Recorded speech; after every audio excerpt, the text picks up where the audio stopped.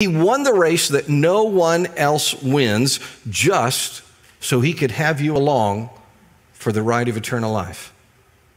I was thinking about all this when somebody sent me a video clip. It was an old video clip. I had seen it 10 years ago, but I'd forgotten about it. It's about the Aldrich brothers. This is Lucas and Noah Aldrich. Lucas has a degenerative spinal cord disorder, born with it. He has never been able to talk or walk or eat by himself. His older brother Noah, in this picture they're 6 and 8. His older brother Noah doesn't care about any of that. He just wants Lucas with him all the time.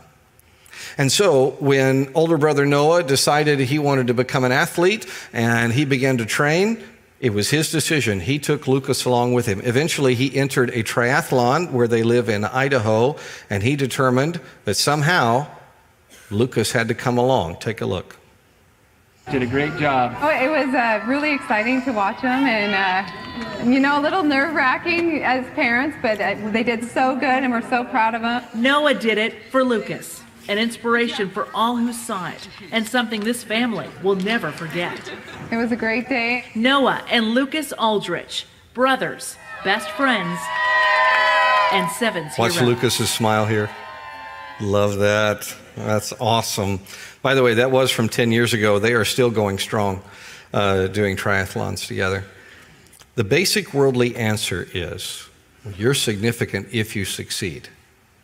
That is absurd. Lucas is important because significance is derived not from you, not from your success. It is derived from God. Jesus, God the Son, ran the triathlon of resurrection just because he wanted you to be with him wherever he goes.